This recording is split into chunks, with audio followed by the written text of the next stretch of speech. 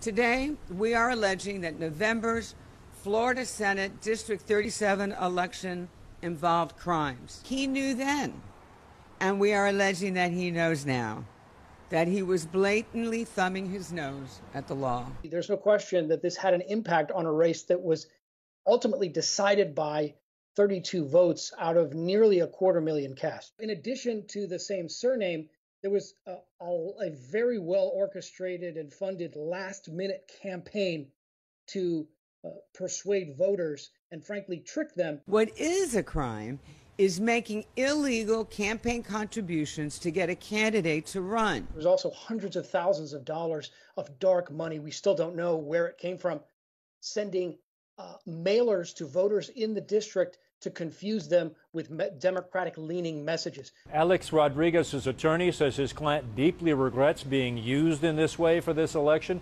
As for Frank Artiles, he has a history of controversies. He had to resign from his state Senate seat in 2017 after using racial slurs in front of 2 black lawmakers.